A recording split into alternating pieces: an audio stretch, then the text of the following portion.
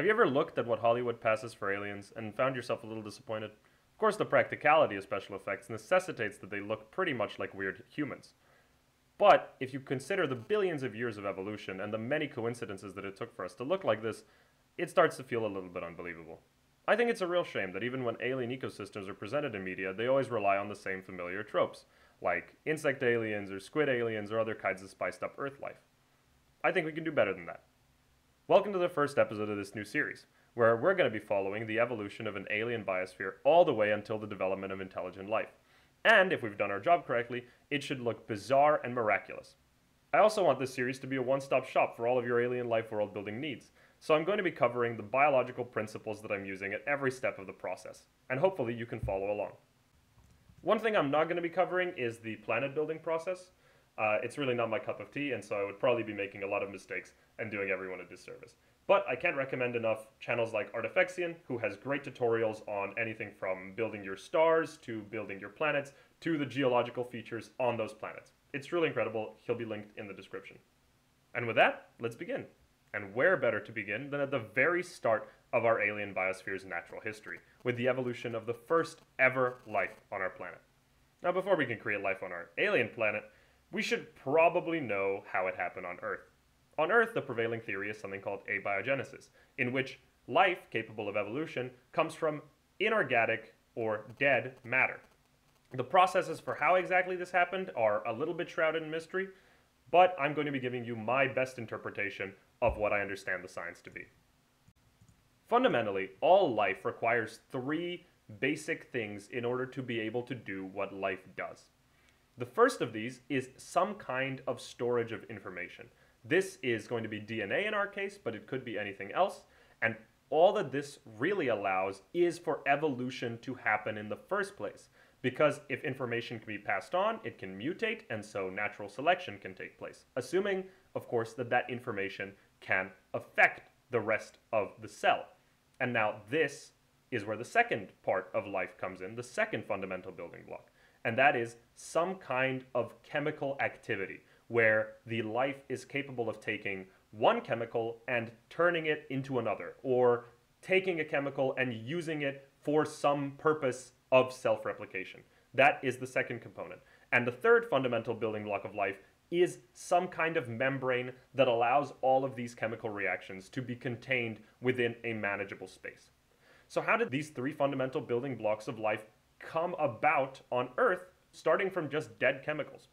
Well, amino acids and simple RNA can come about very easily in the conditions of ancient Earth. This was proved, for example, in the Miller-Urey experiment, where they electrified a bunch of boiling water and ammonia and resulted in a bunch of amino acids. This is a very interesting experiment. You can read about it on Wikipedia. So the theory that I personally subscribe to is something called RNA world. In RNA world, the early primordial ocean was filled with these folded RNAs, which were capable of performing self-replication through some kind of chemical process. And this, in a way, combines the second and first fundamental building blocks of life into one molecule, which is a very good start. And so these folded RNAs, which were capable of producing more of themselves, would have been the first kind of self-replicating organism. These folded RNAs could become more efficient if they bundled up together in a kind of production line to create more of themselves faster. In a way, this already is enough to be considered some kind of life and to undergo Darwinian evolution. But it's still very simple, and it has the fundamental flaw that it is incapable of controlling its chemical environment. And this is where the membrane comes in. So along with the amino acids and RNA that already exists in the water, there are also these chemicals called phospholipids. And phospholipids have a hydrophobic tail and a hydrophilic head. And what that means is that they are prone to spontaneously organizing into these kinds of bubbles that enclose spaces of water and forming a kind of spontaneous membrane, essentially. One of the most versatile versions of this is something called a lipid bilayer. Lipid bilayers are truly incredible. Without any additional cellular machinery, they have been observed to grow, divide, and even aid polymerization reactions. So these things by themselves are already capable of some of the processes of life even with no extra machinery.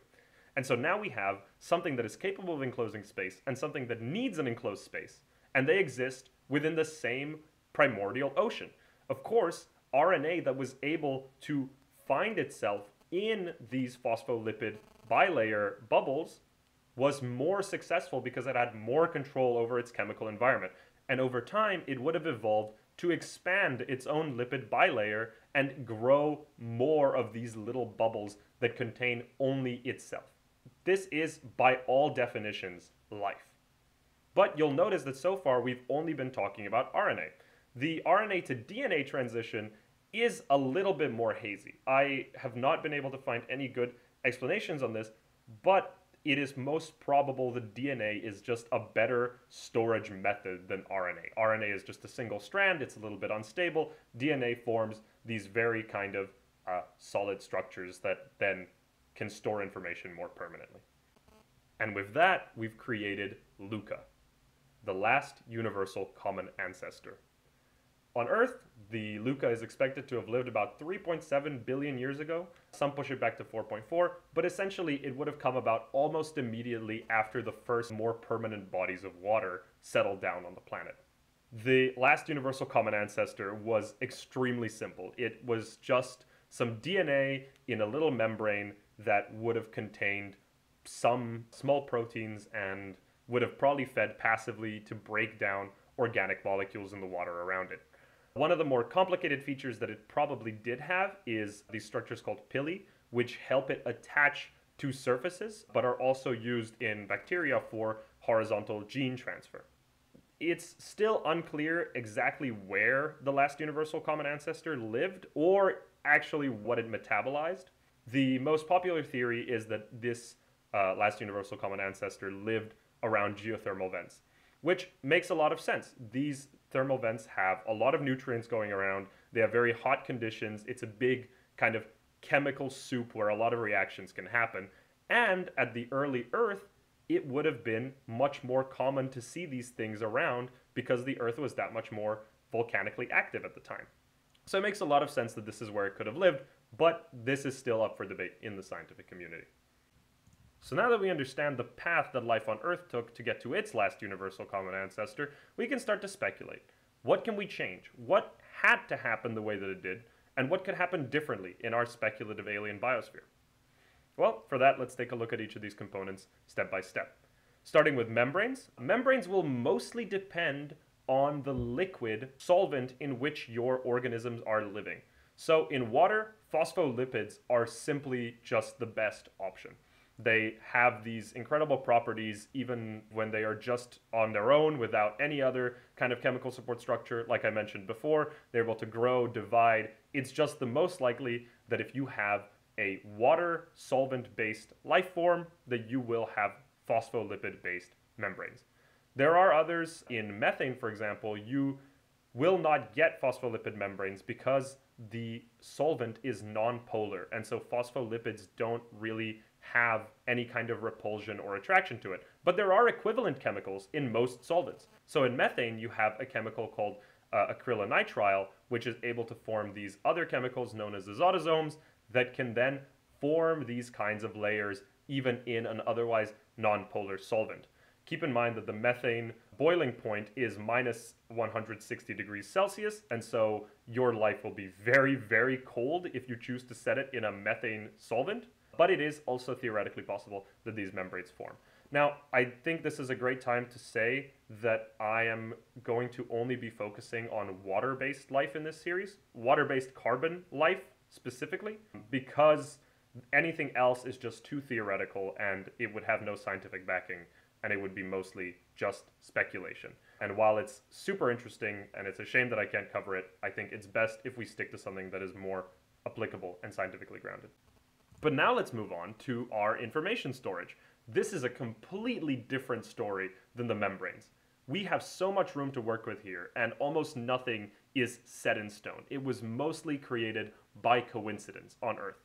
So when we're talking about the information storage systems that we have on Earth, we're mostly talking about RNA and DNA. Both of these have certain things in common. They're both based on a backbone, in this case a deoxyribose backbone, which is sugar molecules connected by phosphates, and then there are nucleotides, which actually encode the information that are attached to this backbone. Already here, there are a ton of possibilities. For example, the backbone does not necessarily have to be deoxyribose. There can be other sugars or other kinds of structures that are connected as long as they make one long polymer. The problem here is that there hasn't been a lot of research done into what properties exactly these polymers would have, and so it's not necessarily going to be as stable or good at its job as DNA is, or it's not even necessarily known what shapes it will form. For example, DNA is in this very iconic double helix shape, which might not be the case for other types of backbones. One backbone that I found particularly interesting was peptide nucleic acid, which has a lot of research done on it and is actually more stable than DNA. And it forms very, very interesting bonds which are much stronger. It's also a good example of how you're actually able to mix and match backbones, because as it turns out, a peptide backbone and a deoxyribose backbone are also compatible and can create this same double helix shape and be much more stable than DNA currently is. So this is interesting. It also means that DNA is in some way suboptimal. And what that means for us is that we have a lot of leeway when it comes to experimenting with different storage systems for biological information. Because nature doesn't really look for perfection, it looks for good enough. And if DNA is good enough, despite being suboptimal, it stands to reason that there are a lot of other structures that would meet the criterion of good enough. Now that we've talked about the backbone, let's also address the nucleotides. In our DNA, you have adenine, thymine, cytosine, and guanine as the 4 bases. And they form base pairs, which is essentially the combinations of these two that are capable of bonding together. For example, adenine and cytosine will never be able to form a base pair, and so adenine can only pair with thymine. Here's the interesting thing.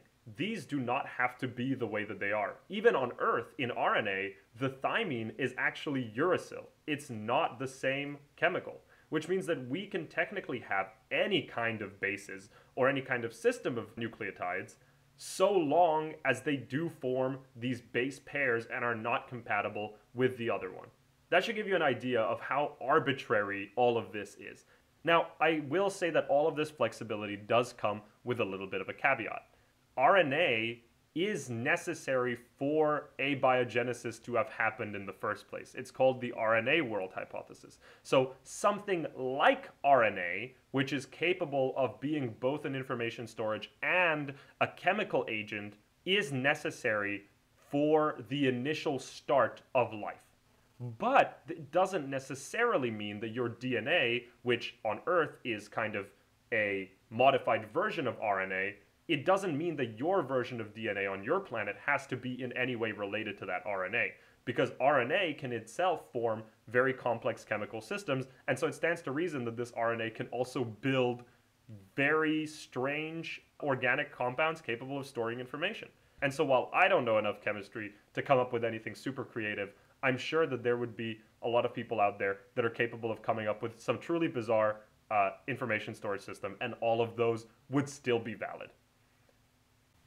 So we have a lot of options when it comes to the chemical structure of our life forms. But before we can really start making our decisions, we have to understand a little bit about the planet that all of this is taking place on.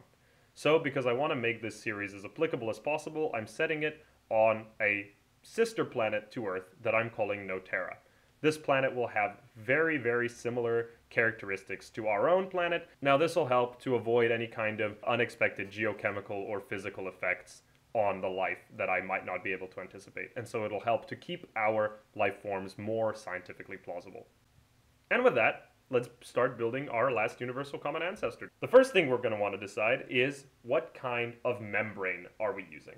In my case, because these are water-based life forms, they live in a water solvent, lipid layers will be pretty much standard, and they'll probably evolve in this lineage as well, even on this alien planet. Our first deviation from Earth life will be the DNA structure that this creature has. Instead of DNA, our alien life forms will use GNA, or glyconucleic acid. This uses glycol sugars in its backbone instead of the deoxyribose sugars that are used in Earth's life forms. Now I'm going to add a feature to this last universal common ancestor that might be a little bit controversial. On Earth, both bacteria and archaea have cell walls, almost universally.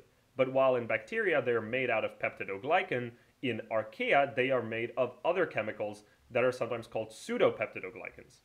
What that means is that these were evolved independently, and the Luca on Earth did not have a cell wall.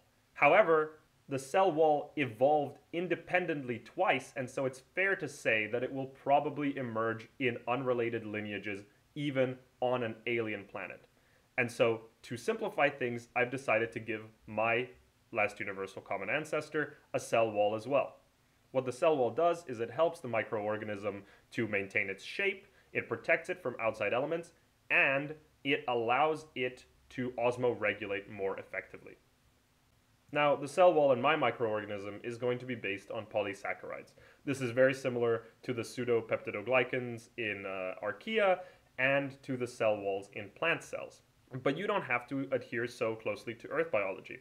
You could, for example, have silica incorporated into this cell wall as in a kind of composite, or you could have some other kind of maybe fatty cell wall that is made to be more waterproof.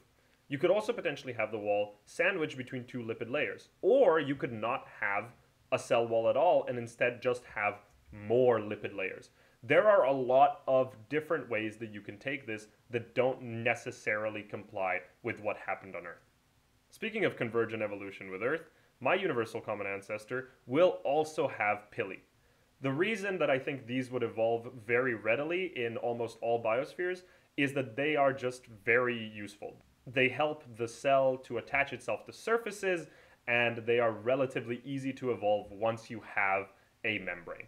That being said, it doesn't necessarily have to look like this. In your last universal common ancestor, they could, for example, secrete a kind of adhesive chemical onto their membrane, which would have the same function. Or you could potentially have a rougher cell wall which causes friction with surfaces that it encounters, also potentially allowing the cell to grip onto any surfaces.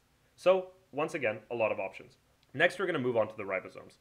Almost all life anywhere will have some equivalent to ribosomes, because what ribosomes do is they convert RNA signals into proteins. They are essentially the things that build proteins. And so that's a very important function that any cell will have. It's converting storage information into active chemical processes. And that's critical. So there will be an equivalent to a ribosome. It won't be structured like a ribosome on Earth, but we'll call it a ribosome for simplicity. Finally, the energy-producing structures that are going to be present in my last universal common ancestor are not going to be attached to the cell wall like they are in some Earth phyla. For example, on Earth, in mitochondria, the energy-producing structures are attached to the membrane in such a way that in order to get more of them, the membrane has had to become bent and folded inside the mitochondria in order to increase the surface area. On this alien planet, the energy-producing structures of the first microorganisms will float around the cytoplasm freely and will not be attached to the cell wall. And now with that, we've created our last universal common ancestor. This is the cell that will serve as a blueprint for all future life on this alien planet. You might be asking yourself, what does this really affect? Well, to be honest, not much, because we're not focusing on the miniature chemical details for the rest of this series. If we were, we would see just how very, very different this life is because of the changes that we've made. But we want to focus on the evolution of this planet's animal equivalents, not necessarily the microbe world. So this is just going to be the first step in the journey. In the next episode, I'm going to be discussing how our cell differentiates into an entire prokaryotic ecosystem. Until then, goodbye, and see you next time.